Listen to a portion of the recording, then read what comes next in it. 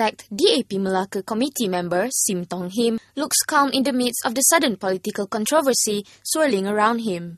He had submitted his name as an independent candidate for the Kota Laksamana state seat, a DAP fortress, on Saturday morning. This had sent shockwaves through the party as well as voters on the ground.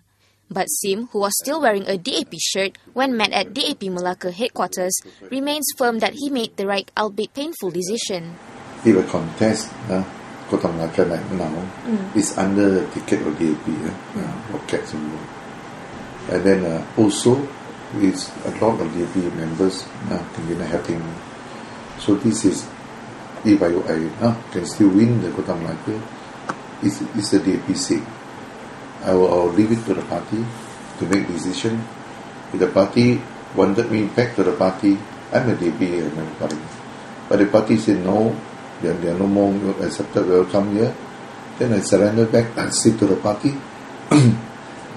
Tell me when to say I quit so that you all can, the SPR can go and hold a by-election. Because I'm not some power crazy person, crazy guy to want to keep holding something which I want not on my own, it's on the party.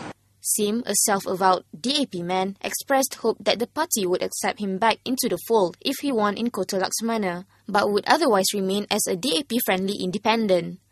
The state one, I come up as independent candidate. I come out independent. If I lose, that's it. If I look badly and even lost a deposit, I have to sum up myself. But if I win, I show that I got a support on the ground. Knowingly, I got a very thick DAP background. That's why I was elected. Not because of my face or handsome or thing like that. It's because of DAP background.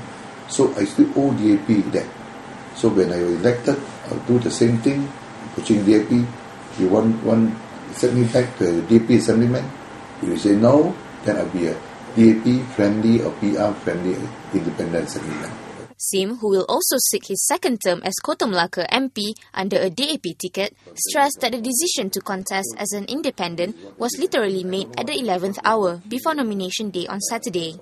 Party Secretary-General Lim Guan Eng stated on Saturday that the party was willing to give him a chance to publicly withdraw from the state contest and give full support to Lai.